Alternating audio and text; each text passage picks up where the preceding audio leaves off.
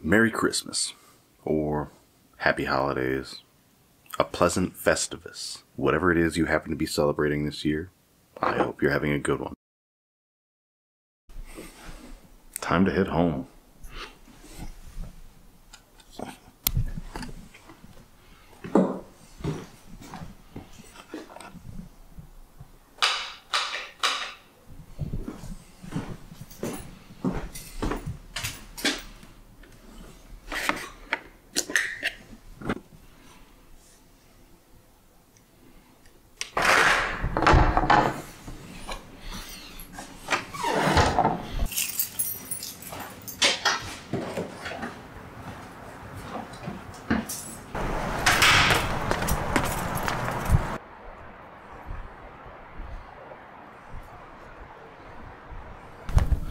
I got hungry on the way home and stopped at the store to pick some stuff up. And I saw something that I haven't had probably since I was a kid. And I definitely don't remember it. But we're going to try it. Fruitcake.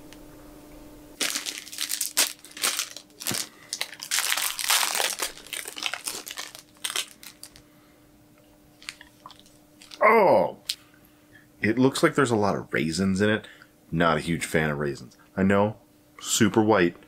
Definitely not a fan of raisins, though. It's not terrible. Something in there tastes meaty. Tuna. Cat food. I'll keep eating it. I've eaten worse. After all, calories are calories. Because the holiday season just always seems to be packed with stuff. Family and friend obligations, stuff going on with the Oddfellows Lodge, and of course, with all of that going on, the car trouble has to start. Or, well, more accurately, not start. Turned out to be the starter. After running into a gas station, I'm sure to get a soda and candy bar or something. I come back out to the car, turn the key, no start. Not even little clickies where the starter relay is going tick, tick, tick, tick, tick. Just nothing. So I call some friends. Let me see if I can, there we go. Bring that down a little bit. So I call some friends. They show up. We start trying to even find the starter. And of course, my car, it's just like plastic stacked on top of plastic under the hood. So even getting to it to revive my starter temporarily with the classic percussive maintenance, hit it real hard with a hammer, was pretty much a no-go. We got it towed back to the house. Next day, a buddy of mine came and took a look at it. Was able to successfully maneuver a tiny little Louisville Slugger mini bat down into a little gap in my engine and just beat the hell out of it with a hammer. It started up repeatedly, just over and over and over again. Figured everything was fine. Sometimes it just happens. Go to another gas station, actually to get gas this time. Fill up my tank, go to start my engine, and nothing again. So that same mechanic buddy that came over and beat on it the first time was actually kind of close and was able to come save me again. Beat on it again, started right up. Drove it home, and the next day I went on an adventure trying to find a new starter. If you follow me on TikTok, you've probably heard all about it. Spent the majority of the day driving all around town to multiple auto parts stores trying to find this starter. And each store had different information in their computer systems about what they did and didn't have, and which stores had it, and which stores didn't have it, and then they had none, and then they had one, and it was just a whole big thing. Finally got it. We got it put in. No problem since. Really hope. Oh yeah, for everybody that was able to make it to the Krampus Festival, I guess a couple weekends ago now, I had a painting that I was giving away sitting on my table, where all you had to do was just like fill out a little card and drop it in a bucket. Chose a winner, got that sent off. That was super cool. But I've been trying to take care of so much other stuff, I've really kind of neglected keeping my camera with me to actually film any of it.